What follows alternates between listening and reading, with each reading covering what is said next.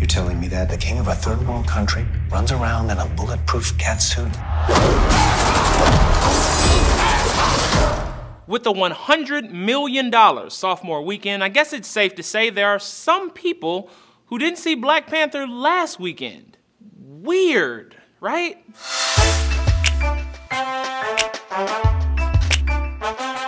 You are a good man. Step into the spotlight with a good heart. And it's hard for a good man to be a king.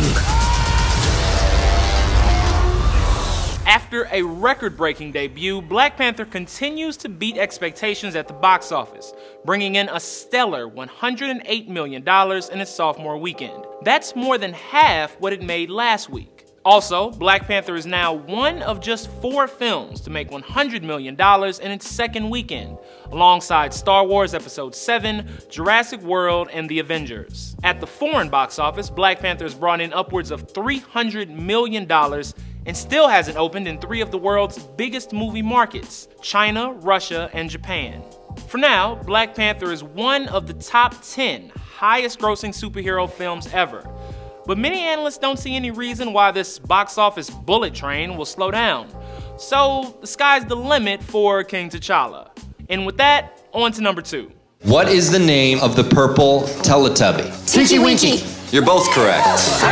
He always carried a Red purse. Ooh, I'm a rebel just for kicks now. Taking the number 2 spot this week is Game Night, bringing in an estimated $16.6 million in its debut weekend. That's a more than solid opening for any comedy, much less a comedy dealing with Black Panther mania. I don't know if you noticed, we have 88% on Rotten Tomatoes, which is good. Yeah, these movies do not traditionally get reviewed well. But what may be even more impressive about this Jason Bateman-led action comedy is the certified fresh Rotten Tomatoes score. This movie's terrific. This movie is super funny. This is the best, I think, American studio comedy, at least since Girls Trip.